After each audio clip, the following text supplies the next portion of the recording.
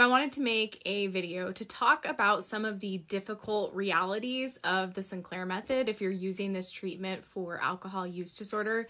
We just finished our Monday Night Live group support call inside of our program, which I run. I love running this call because I get to interact with our members and just hear how people are doing.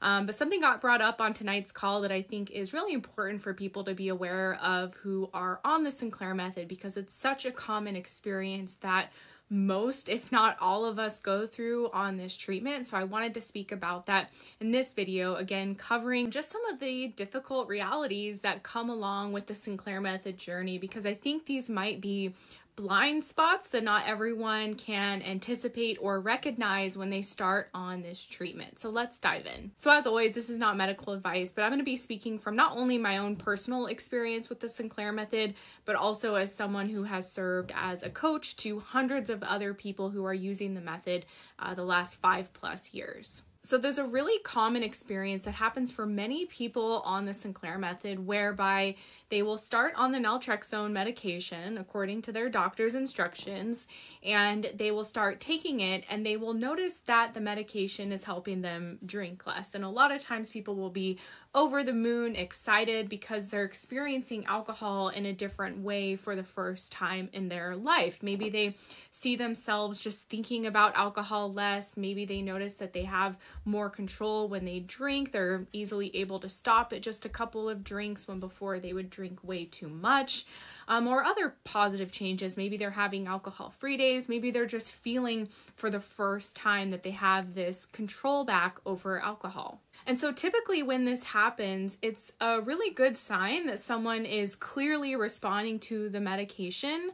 But in the larger Sinclair Method world, we typically call this a honeymoon phase, because what happens for a lot of people is after a month or even a few months, and they kind of get through this honeymoon phase, if you will, of the method, what happens is reality sets in and life sets in, and people realize that there's still a stressful job, and maybe they want to cope to escape that stressful work environment. Or maybe they find that alcohol is such a big part of their life, or their daily habitual routine, or their weekend routine.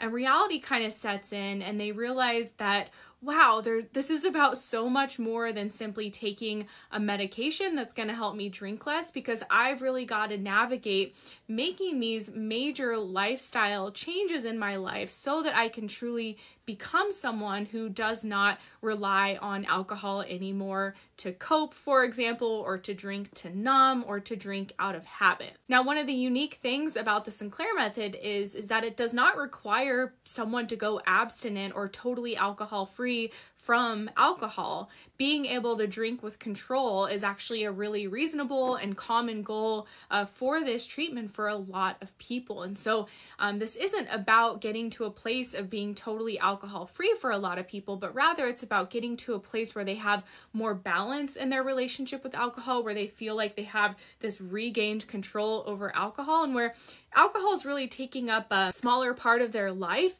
and they feel like they have genuine control over alcohol. One way I often hear people report it is that they feel like an indifference to alcohol, where sure, they can have a beer or two with friends, but they're happy to not have more than that, or they're happy to not drink at all. This is kind of like the end goal for a lot of people on the Sinclair Method, and where a lot of people wind up through this treatment when they stick with it for the long term. But again, the challenge that so many people go through is kind of that middle ground of TSM. We kind of call it phase 2 of the method, where they start on the medication, they see all these amazing changes, but then that honeymoon or that newness period kind of wears off, and then real life sets in, and they realize that there's so much more that needs to be done rather than just taking a medication to drink less. There's so much that we have to do, as I often like to say, where we meet the medicine halfway, where yes, we're following the Sinclair Method protocol, but we're also working to gradually change our habits and cultivate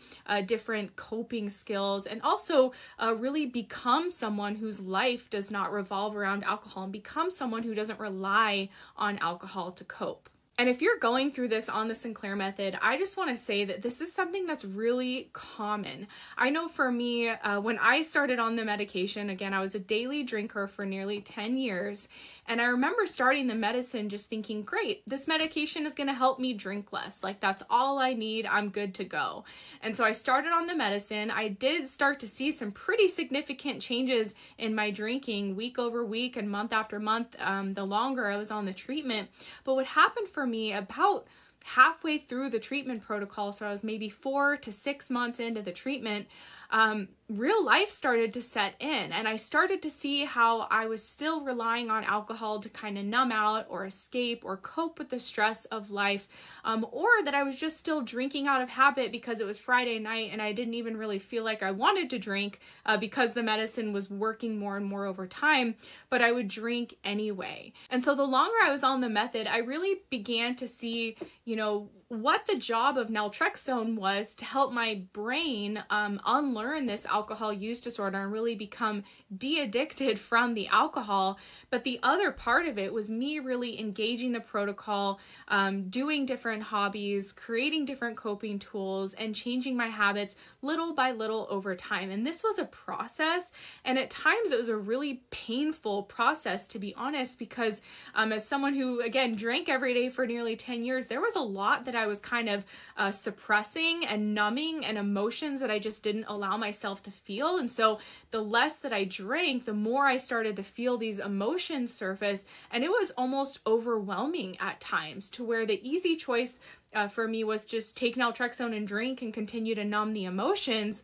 But again, I didn't want to be that person who relied on alcohol in that way anymore. I wanted to be somebody who could have a couple of drinks at a wedding and not feel the compulsion to get blackout drunk just because I had a bad day at work. And so I realized that I really had to shift and redefine my relationship with alcohol. And that was going to take work on my part to meet the medication halfway and gradually make these changes, the longer and longer I was on the method. But I wanted to make this video today to really speak to that, because I really do see this and observe it as a common challenge that a lot of people go through on the Sinclair Method, where they start out, they're really enthusiastic, they're seeing some of these really positive changes in their drinking, and they're excited to find this solution to their alcohol use disorder. But then after a couple of months in, real life kind of sets in, and they realize, okay, there's much more to it than just taking a pill. Like, I've got to learn to feel these uncomfortable emotions. I've got to learn to cope without alcohol or with less alcohol, and I've got to really see who I am with this different relationship with alcohol. I've heard some people say,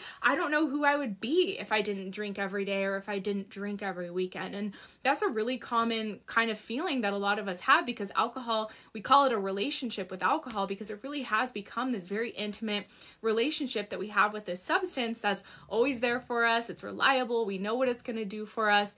And over time, we've got to kind of break up with alcohol as we've known it and redefine this relationship with it. And that's, like I said, it's a difficult process. It's a painful process, and it really takes time. We always tell people there's no rush to your end goals on this method, because you really want to make sustainable changes day by day and week over week. So again, I just wanted to speak to this because it really is the realities of what it means to change our relationship with alcohol and become someone who is truly indifferent to alcohol and has this control back over alcohol. It involves a process of a lot of different things. We have to redefine our identity and how we relate with alcohol. We have to discover new coping tools and practice them regularly. We have to find new hobbies and habits and things that we enjoy in life outside of drinking. And all of this takes time. But one of the great things about the Sinclair Method is that it can be done gradually and gently over time. And so just to give yourself grace through this process.